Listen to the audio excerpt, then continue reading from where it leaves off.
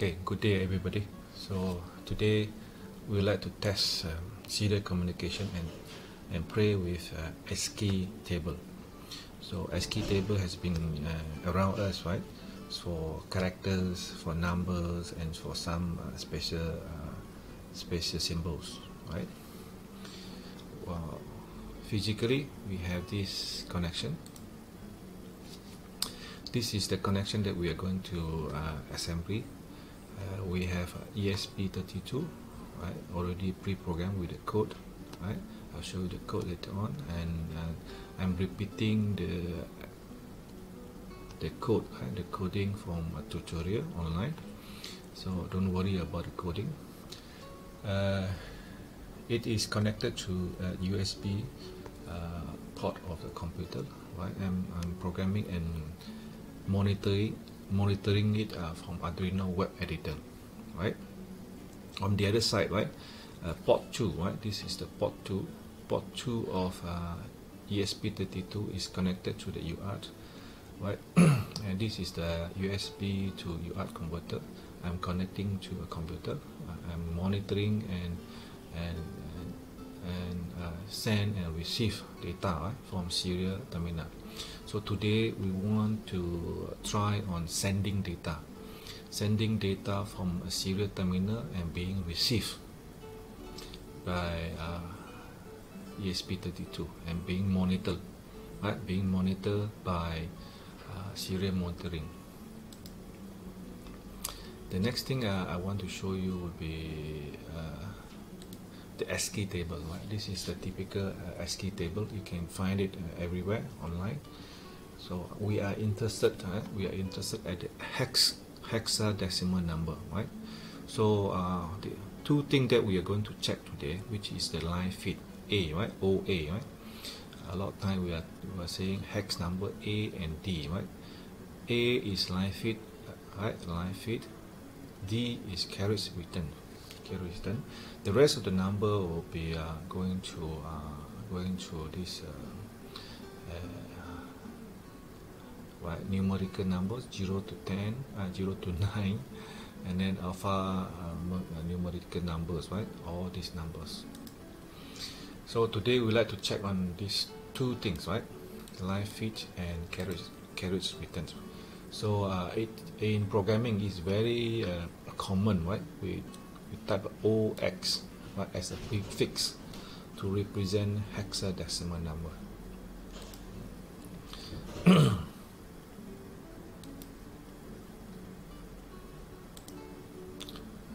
Okay, we have the port.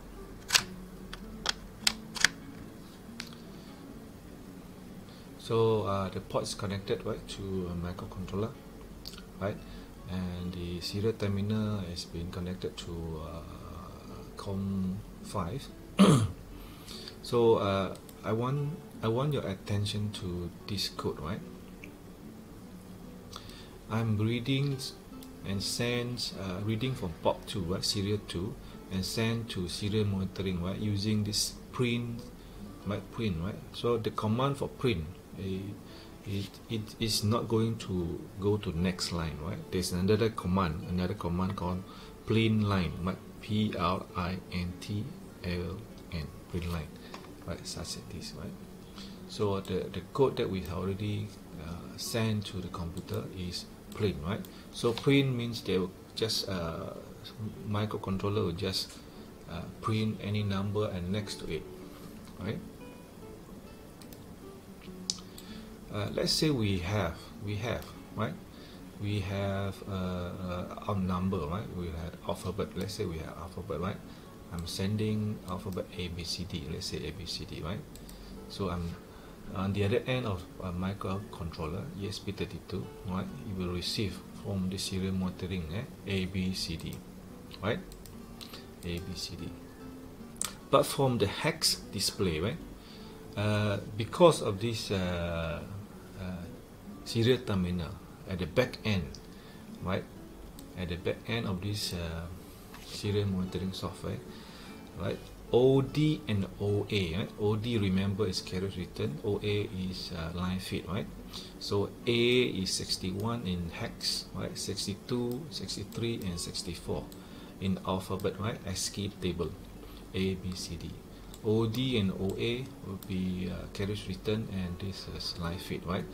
So the apps, right, would add into the whole combination for alphabet, right, automatically, right? But let's say, right, so when you have this A, B, C, D, we send what serial monitoring, right? Serial monitoring from serial monitor. It will automatically go to next line. Go to next line. See, next line, next line. What if, right? Let's say what if. What we are sending hex number. We are sending hex number. So I'm sending hex number A, B, C, D. Instead of typing A, B, C, D, but I send ASCII number A, B, C, D, right? 61, 62, 63, and 64. I'm sending hex, right? And with carriage return and line fit, right? On the other end of serial monitoring, I've received the same characters, right? A, B, C, D, A, B, C, D. Okay. So what if I remove carriage return and line fit? See, so I'm sending ASCII number 61, 62, 63, and 64. Right? Observe the serial monitoring. I have A, B, C, D. I have another A, B, C, D. Right? Go to connecting to the next of the A, B, C, D. Right? It doesn't go to the next line, and it doesn't go to the next line. Right? So let's say I add in carriage return. Right? What happened? It go to the next line. Right? It return, right? Right? But if I do on the new line, it go to the next line. So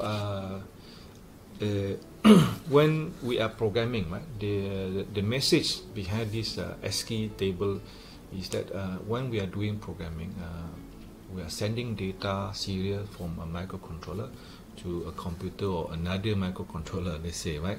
So we can customize our data format, right? So OD and OA, right, is not automatic characters that is going to be add in for you every time that you send a data, right? So we need to pay attention to this carriage return and new line when we are sending data.